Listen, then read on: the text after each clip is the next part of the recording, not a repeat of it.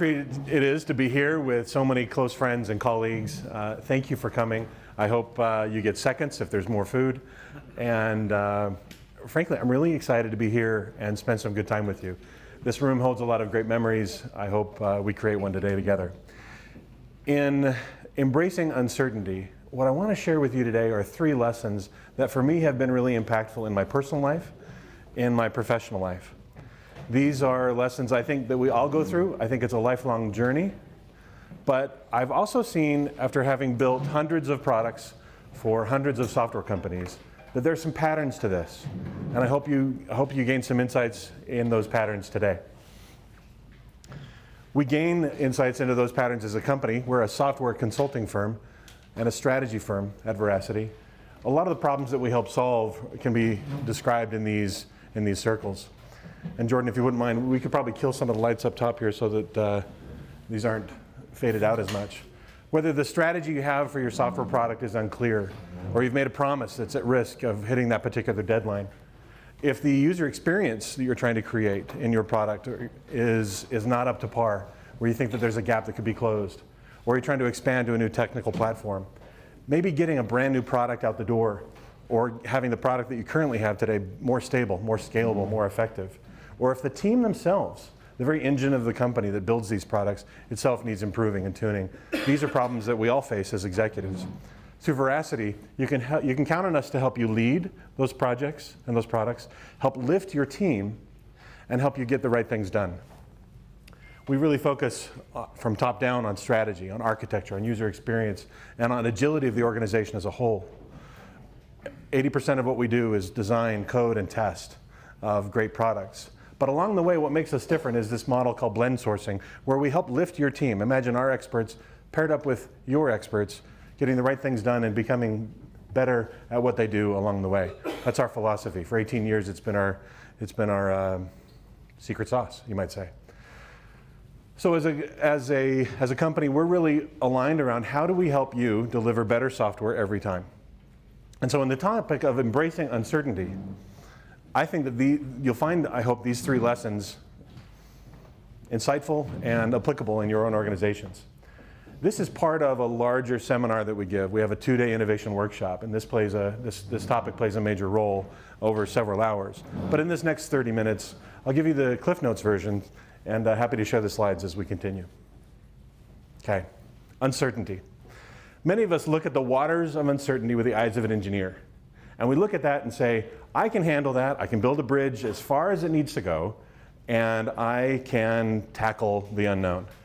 Because in school, I've learned how to create great Gantt charts and beautiful plans and sophisticated architectures. And then we overplan and we overbudget and we overworry, and then we sometimes wonder why our projects are overdue and overbuilt and overengineered. These tools that we've developed over the years can be really useful for engineering-centric projects where we really do need effective analysis and planning and expertise. If we're building a jet engine, boy, this is the approach. But there's a set of problems that feel more like this, that feel gut-wrenching and difficult, and the answers aren't necessarily clear. This is the space of uncertainty. How does it feel when we have a product that we don't know the end date in sight? How many features would it take for the customers to be delighted in that particular product? How does it feel when we've inherited a high-risk project, or we're trying to raise a rebellious teenager? There aren't clear answers. And if we apply these philosophies, I propose we're setting ourselves up for more grief and failure than if we apply some of more of the effective methods that have been around for centuries, but haven't yet reached software development effectively. And so instead of worrying and fretting and thinking, well, the only way I can survive in uncertainty is by just grinning and bearing it like some shot at the doctor, I propose we can embrace it and jump in and really enjoy it. How? I believe that there are 3 main lessons. 1, we need to ourselves and help our organizations overcome the impulse of fear and the feelings of fear by practicing awareness in the work that we do, by really having healthy responses to these difficult, gut-wrenching emotions. 2nd, we need to overcome our impulse to control the outcome by first accepting what's unknown. And then whether we dip our toe in the water or jump in headlong, we can embrace the uncertainty by experimenting First with trepidation, and next with a sense of maybe this will work, and ultimately with confidence. So today we're going to talk about these 3 lessons. So first, let's go back to this murky water and say, how does uncertainty feel? You just, feel free to blurt it out. How does it feel when we inherit a high-risk project? Those gut-wrenching things that we don't feel like are within the realm of control. Any thoughts? Paranoid. Paranoid, right? Paranoid of what? The outcome. Yeah. What's going to get me, right? I'm going to go around this corner and, oh man, I'm in trouble. Other thoughts? Overwhelming. So it can actually help us feel like we can spin in circles. We don't know what we're going to do next. Our faculties that we're used to exercising go on tilt and overload. Okay, great. How else does it feel? Gwendolyn, you've never been in this situation. Yeah, definitely fear. Yeah. Fear's the right word. It's hard to get started. It's hard to find where the entry point is. Yeah. So this experience is something that we've all had, whether professionally or personally. Fear, anxiety, depression, frustration, anger. Neil? I was going to say there's a certain level of personal risk because others are probably asking for certainty around the things you're uncertain about. That's right. And ultimately in that risk, it's a question of, am I as a professional going to simply accept that shift of risk and say, well, okay, I got it, it's all on me? Or perhaps are our skills better leveraged to help manage the risk? Today we'll talk about risk management. Corvin. You get a lot of doubt and conflict because there's typically a lot of different paths you can take, and you're making a decision with 50, 70, 10% of the information you really need. That's right. And everyone has an opinion about what path is right. Yeah. And your executives might be used to the fact of saying, look, life lines up nicely, and we build bridges, and that's what we do. What do you mean you don't know the answer? And there's a lot of pressure to give an answer, even if we're not entirely sure about it. So the dynamic in the business conversation is, in many cases, broken in these realms of uncertainty. Now, if we're building jet engines, maybe it's a little bit different unless we're a test pilot. But software feels oftentimes more like this. How do we often respond? What are common responses to these in this overwhelmed, frustrated state of risk shift? Procrastination. Okay, we put it off. It's like, oh man, that could really go bad. Those of us who've done taxes before know how hard the 1040 is, and we put off doing the 1040 because we know how bad it can get and how few deductions we're going to receive, right? How else? What are other common responses, Dennis? Some people just start working, do anything, Yeah. just to look busy. There's a shotgun approach, a mad fury, where sometimes we mistake activity for progress. I think that's like a knee-jerk. Yeah. And it's sometimes a reaction more than a response. Matt? Shoot and aim. Okay.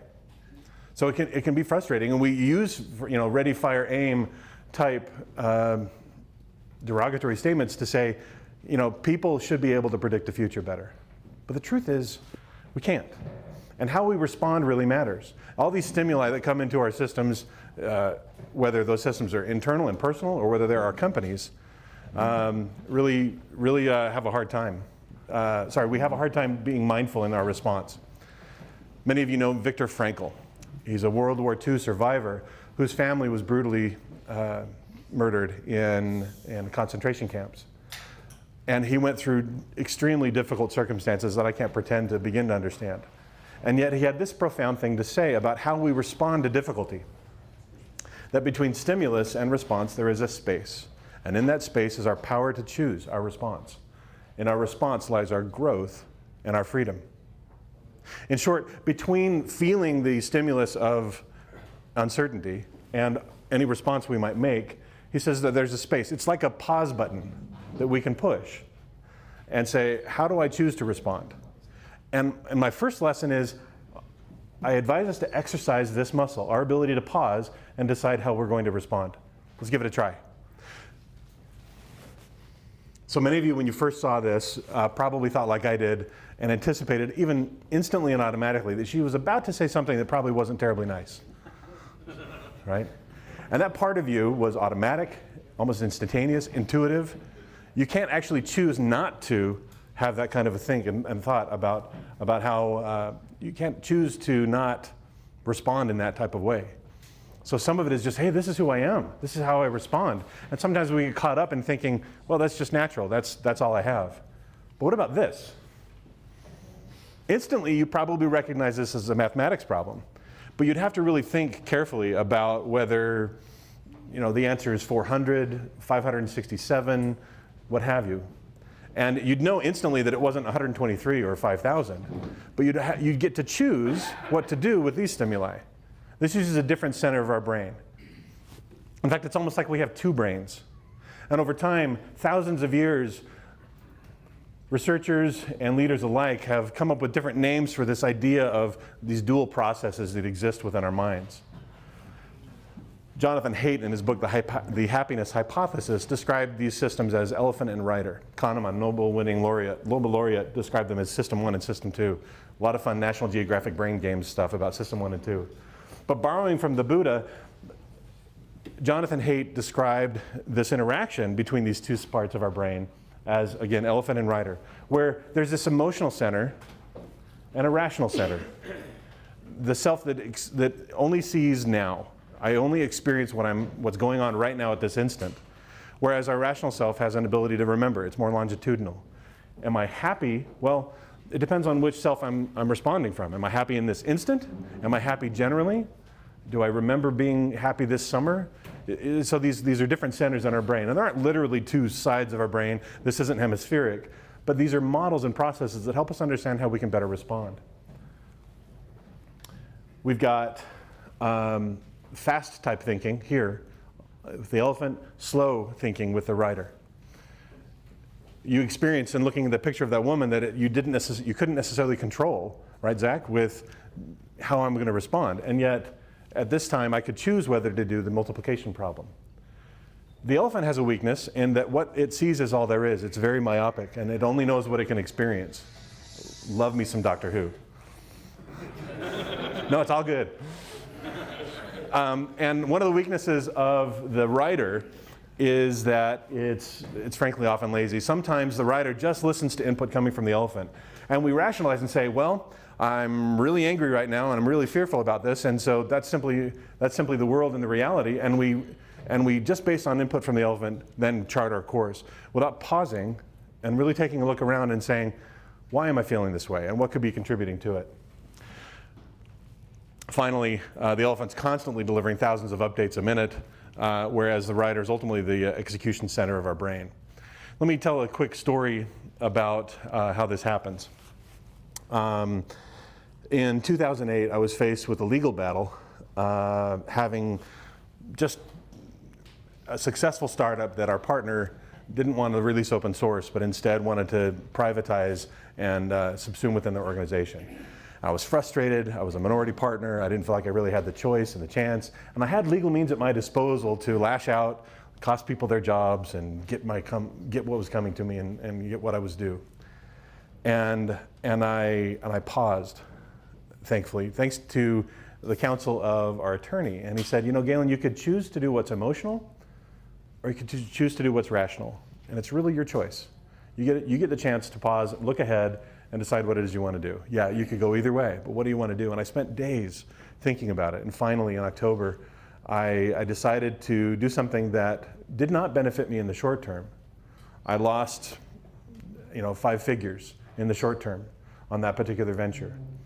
But I preserved the relationships that I measured as being more valuable than the quick wins. I preserved the relationships with a set of investors and maintained lifelong friendships that have been really meaningful to me. And these are people that I still work with on a day-to-day basis.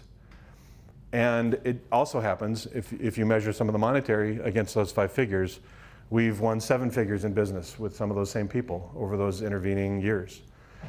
The money's less important of a measure than it is the relationships that we've maintained these many years. But I had to really pause. I had to think, okay, how do I choose to respond?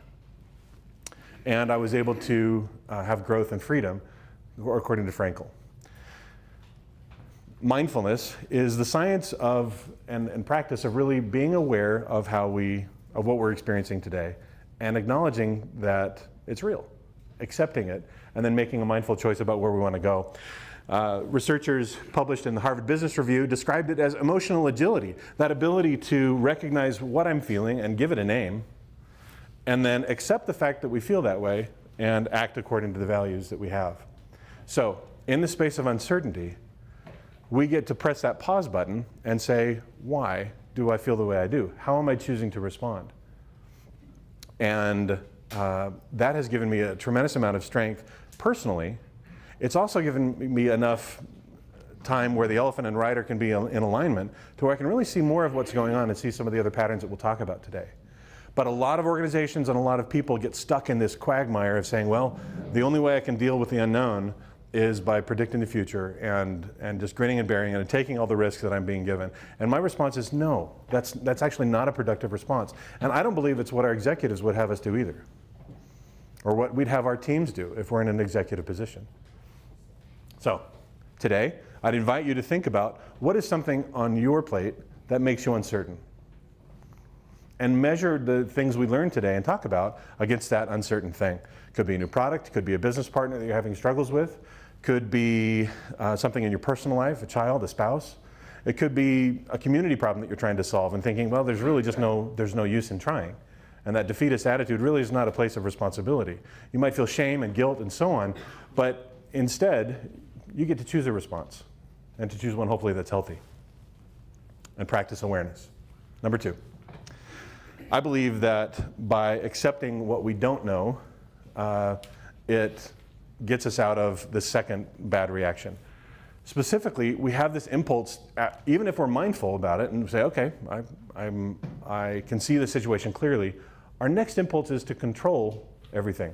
We try to build this bridge again over these uncertain waters. We do more business plans, more marketing requirements documents and product requirement specifications, more sophisticated charts and more sophisticated engineering, the more we continue to grow. And these tend to be our default go-to problem-solving tools. In fact, we see the world as really just having one axis. There's the world of the obvious, where cause and effect is just like a bicycle. And this is a place where it's just about following rules, because come on, that's what we all do. Just do what I say and get it done, because that's in my toolkit. And if I don't know the answer, I can go to a better expert. And it's just a more complicated problem than we've seen before, and I can hire a better expert who's going to them, feel like cause and effect is more obvious. And I just need to analyze the problem, and I can sit in a room at length and figure it out and cause it to be done. This is the space of certainty. And when we're faced with the unknown, as was mentioned before, we expect this certainty. We expect the world to behave this way, but how much do we really control? How much do we really control the traffic patterns between here and our offices about whether there's going to be an accident on the highway and the freeway? What is it that causes us to still interact in this world? You know, my phone may run out of batteries and I may miss 10 text messages that are critical. My sweet daughter may get in a car wreck on the way home. There are so many things that we in fact don't control. We don't even control whether the fire alarm is going to go off in 5 minutes. No ideas, Scott. But in our software minds, we tend to expect this rationality to apply to the world. And the truth is, it's analog. Man, the world is analog. And all of our engineering training has trained us to believe that the world has simply bits and bytes and ones and zeros and black and white. But in reality, that's the exception, not the rule. You look at 2 nights ago, where we have Carrie Welsh Jennings and April Ross. They've won 3 gold medals. They're on track for their 4th.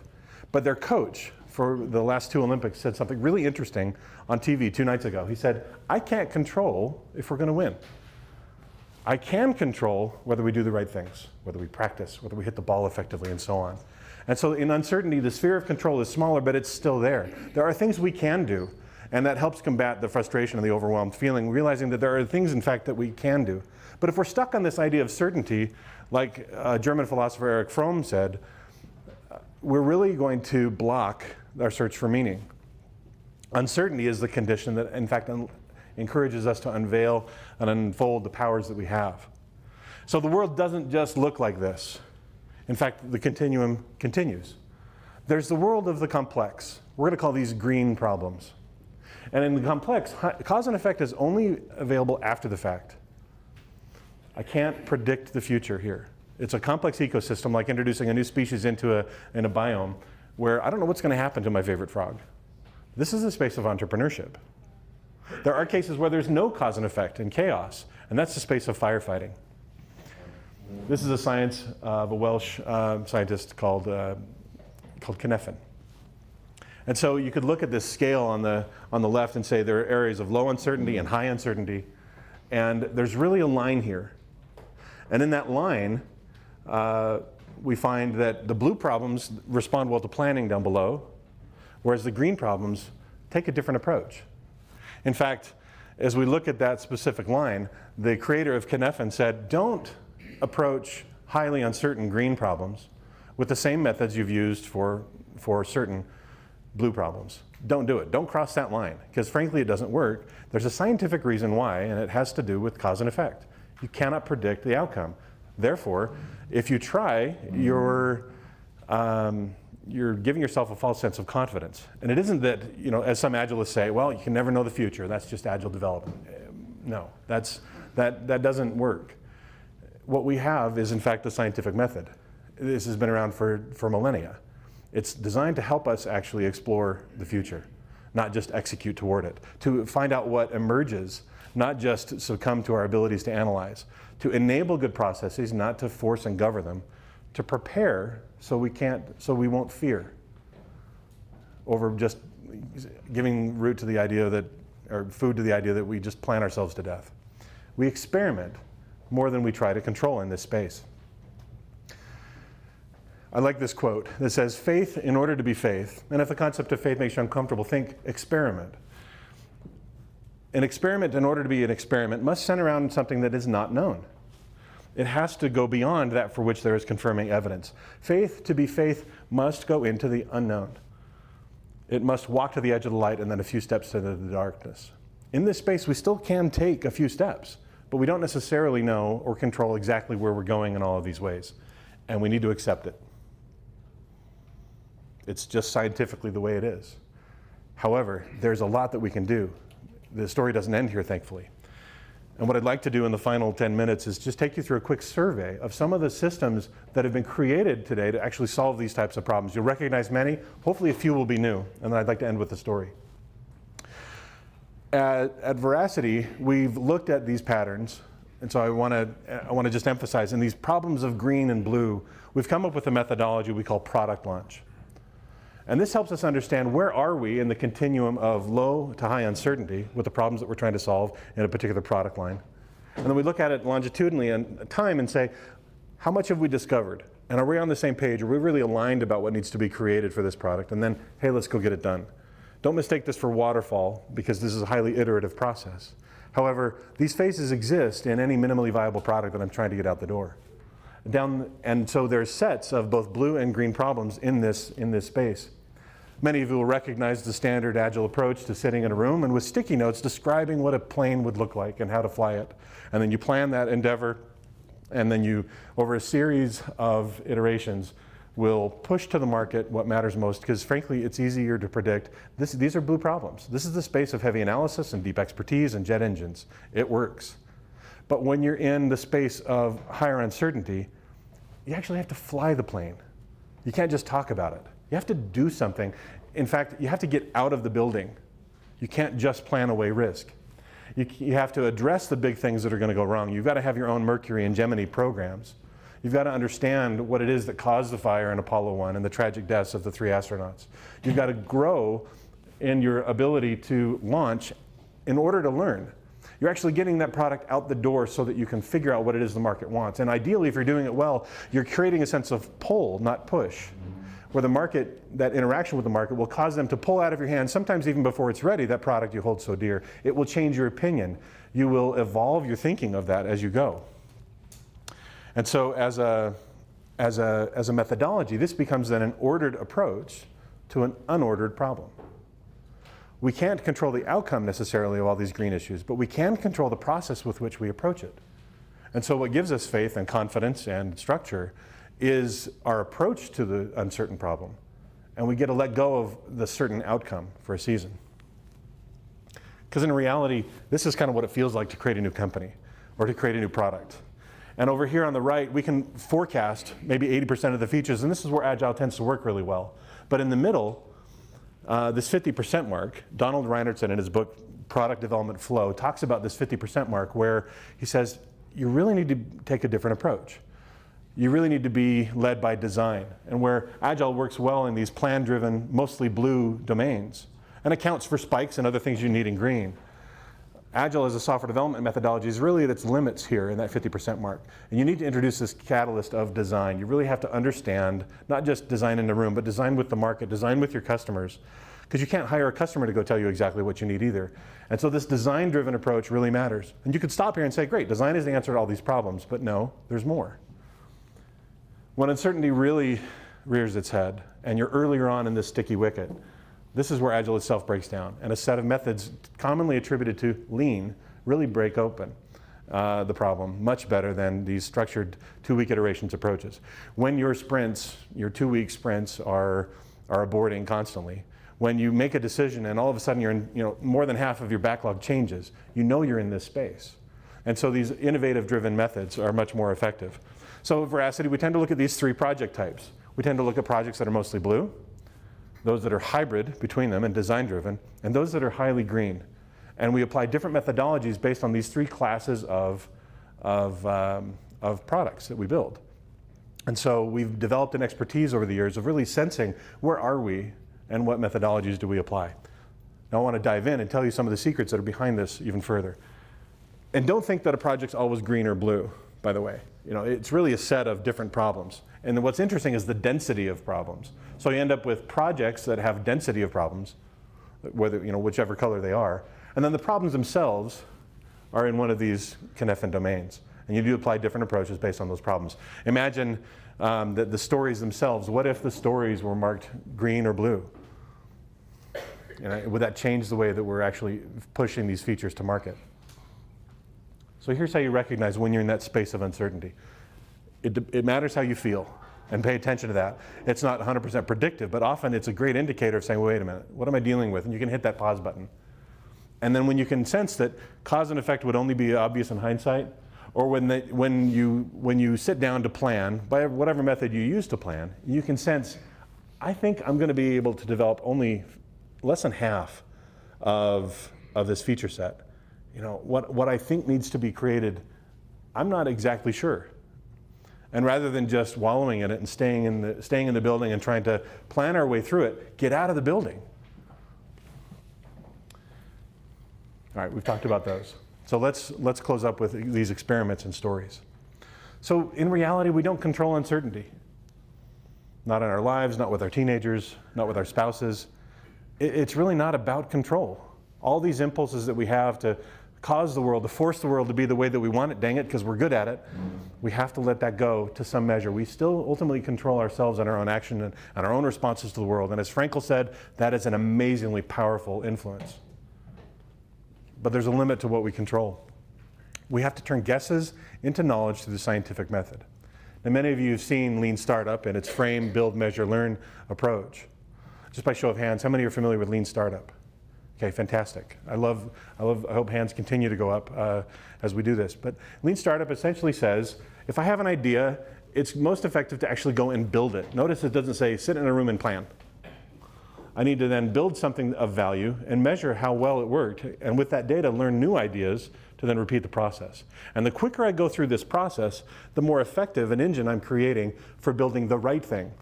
Because in reality, over 2/3 of software built is rarely or never used. That is an amazing multi-billion-dollar waste.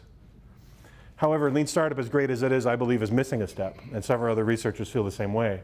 That in reality, we need to frame the problem that we're trying to solve, not just build an idea. So this step, this framing of the step is really critically important. Stanford researchers in the design school name it design thinking, where through empathy and through research, I need to make sure that I sharpen the problem that I'm trying to solve, rather than just think that the solution I have is what I want to push to market. You'll see that theme recur as we continue on. Lean Startup emphasizes creating an hypothesis that we can measure then against the results that we expect.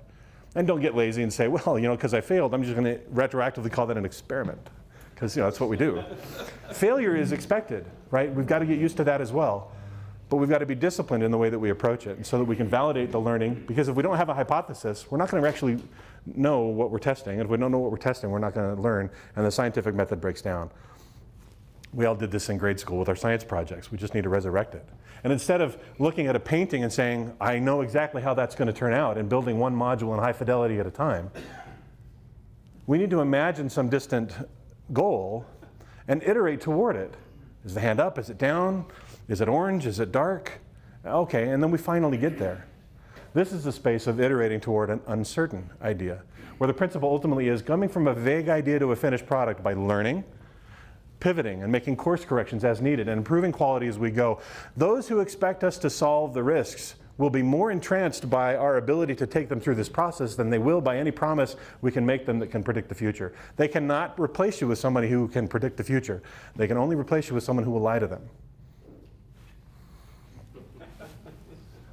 So there are a couple of methods. One is known as Lean UX, where 2 times a week I'm creating a hypothesis for a small feature, and I'm going out and I am talking with customers about it. I'm taking a really crude sketch. This is from an iOS application we built for a local Salt Lake company, and taking that feature to market in some controlled test and saying, please use it. And I'm not telling them how to use it. With that paper prototype, I'm giving them, I say, hey, please change the language to Spanish. Please add a credit card. Prescribe a medication, prescribe Tylenol to the patient. And they go through those, and you measure objectively how well do they do in those systems. And I can build software really quickly with a Sharpie and pen and paper and test a lot of assumptions. Because in reality, I again need to step out of that engineering mindset. Building code, though it's something that I can do, is not necessarily the tool that I need to apply in uncertainty. What I really need to test is the risks. What is it that makes it uncertain? Where am I getting that fear, that overwhelming nature from? And let's go attack that first. Like a tracer bullet, I'll fire just enough code and systems into that dark forest so I know how to solve the risk. I can build a highly scalable SaaS system. I can put it out on AWS and make sure that it works effectively. Those are known engineering blue problems for the most part. I want to solve the green ones first, because those are the killers. Those are the product and company killers. Before I try to build everything as a software architect, I want to make sure that the stuff I build actually fits together in a meaningful way, and in this comical way actually walks. It's mobile, it's ambulatory, it can do something meaningful.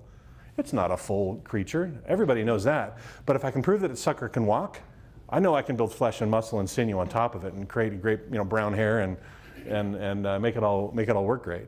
But because that's not the hard problem. The hard problem is actually proving that we're building the right thing and answering the question of should it even be built. Lean Canvas, by show of hands, how many are familiar with this system? Okay. A great approach. We don't have time today to go into all of it, but Lean Canvas is a 9-frame methodology built on what's called the business model canvas that helps create an entire business plan on one 11 by 17 sheet of paper. Wouldn't that be great? How much, if we never had to read another 150-page business plan? I'd love that. These are the critical 9 things that you need to figure out if you're building a new tech product.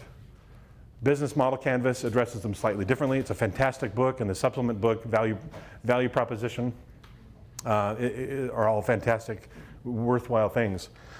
But notice the trend. What is the problem? And for whom am I really solving it? And then what's the solution, and how am I going to measure whether I'm successful? What value am I actually creating in the market in a high-level concept? Am I going to get to the customer directly, or am I going to go through particular channels? What is it that makes it completely unfair that I'm the one helping to build this product with my team? I may have the best idea for the next restaurant application, but if I don't have an unfair advantage, I better stop that. I better, it's better for me to not continue in that venture than it is for me to succumb to the idea that just because I have a great idea, everybody's going to buy it. I've got to have a hook. And then, of course, I look at the P&L, the profit and loss down below with revenue and cost. It's a business plan. And you can see that with iTunes, for example, there was this problem of the mountain of CDs. And everybody today was every end of the day was using these Walkmans. The unfair advantage was the licensing contracts that Apple had built with iTunes. They were able to exploit that unfair advantage and build a solution that was a Walkman for the digital age for these early adopter Mac-conscious customers. And I'd buy it, and I'd have some cost to go along with it, But in reality, that solution ended up really making a difference. Why? Because they focused on the problem first. And that really matters. And in Lean Canvas, you iterate just like you would in software, and you look at sets of canvases that say, now that's the one that I want to go forward with. With The Innovator's Method by Jeff Dyer, he gave a great talk on this recently. He and his colleague Nathan from BYU created a great book called The Innovator's Method that, again, focuses on gaining insights by interacting with the market, sharpening the problem first before I try to push my magic solution to the market. This is uncertainty. These are approaches that are highly effective for us to approach the market. Too often we ask our peers to say, well, tell me the answer. It's the wrong question. Help us find the answer. Help us experiment. Help us learn. Help us gain insights and really sharpen the problem so that later we can then define the exact right solution and then create a business model around it and then scale it. Too often we start here, which is in reality backwards. And so in these, there's such a large body of work that's available to us today as we continue to attack these green problems. We don't need to be afraid. We can run a quick demo of our video like the folks from Dropbox did. It was a video demo with just enough scaffolding to make it look like it was a real product. He posted it on a news group over the weekend, had 30,000 subscribers, and said, oh, with that simple experiment, I know I've got something great here. And then he emailed each of them and said, fantastic, I'll let you know when it's ready. And then he did the rest of the blue work in actually making it work. But he solved the green problem first, is will they buy it? Zappos, his hypothesis was, will people buy shoes on the internet? That was his green problem. He didn't build an e-commerce site. He got that off the shelf until he built his own later. He had a contract with a local shoe manufacturer and said, look, I'll buy these from you wholesale if I can put them online, and if the customers buy it, I'll come and buy them from you. And then he made no profit for those early days, but making profit wasn't the point.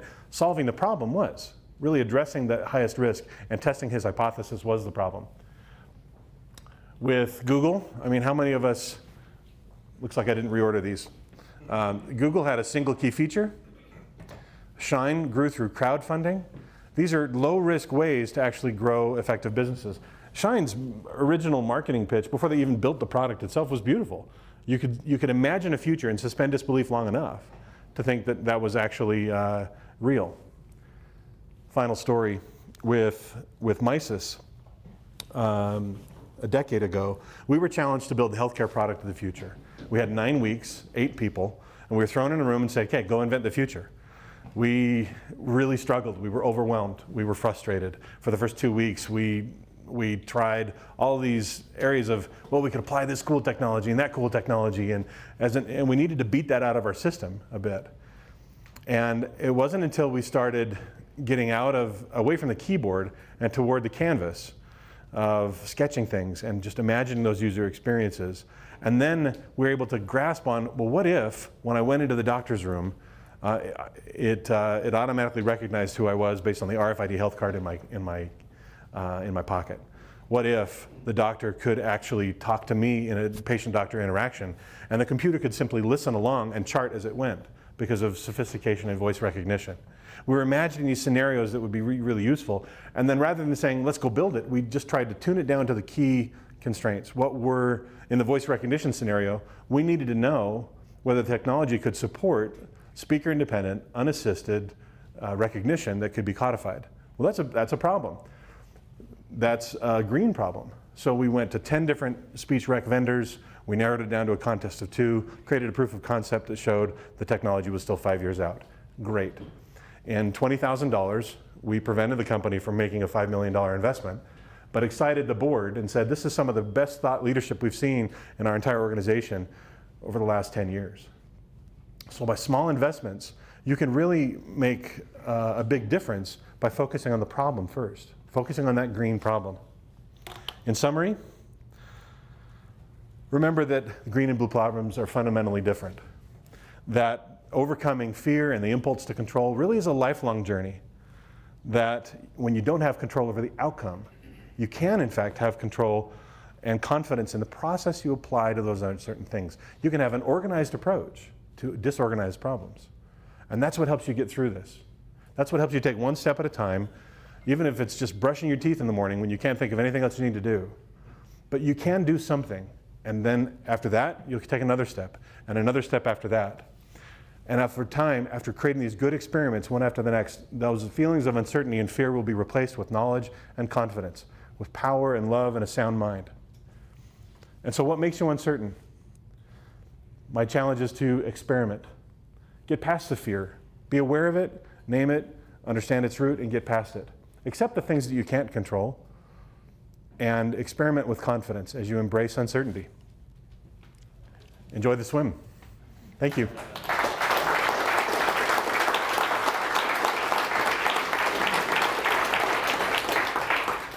Any questions I can help answer in the time we have left? I know time is valuable, you want to network, so I want to give you all the time you want to do that. Are you going to share your deck? I'd be happy to share the deck.